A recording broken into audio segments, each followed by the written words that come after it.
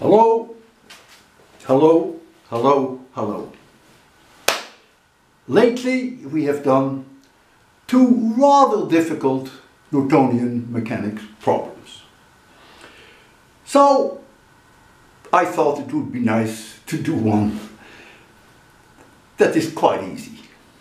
Certainly, by all accounts, a simple high school problem. It's a classic, and some of you may already have done that in your high school days. Let's look at it for a minute. Here's a building, and on top of the building is a dome. And the dome has radius capital R. It's a huge dome. And on the very top of this dome sits a person, sitting still, not moving. That's the person, has mass m. It doesn't quite look like a person, but that's your problem. It really is a person. The dome is so beautifully polished that any friction between the person and the dome can be completely ignored. So the friction coefficient between the person and the dome is 0.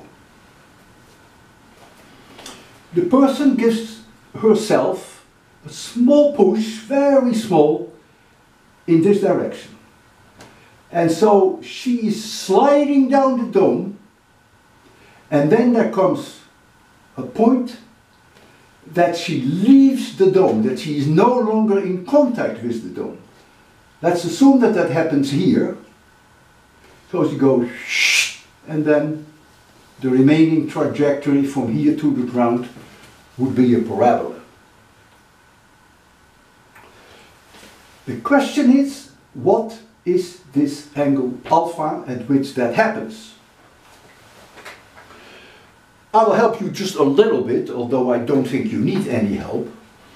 When that person is sitting at the top here, no speed at all, then there is a force mg down, gravitational force, and so there is a normal force from the dome upwards.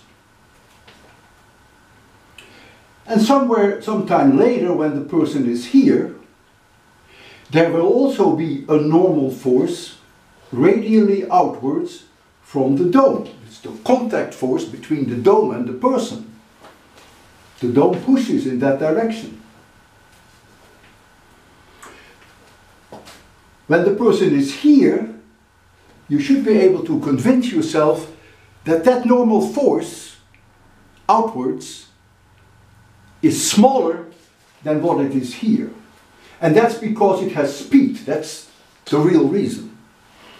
And so when the speed is high enough, there comes a moment that this normal force outwards is 0. And that's the moment that the person will lose contact with the dome. And I want to know at what angle alpha does that happen. Give me the angle in degrees. 2-digit precision is fine.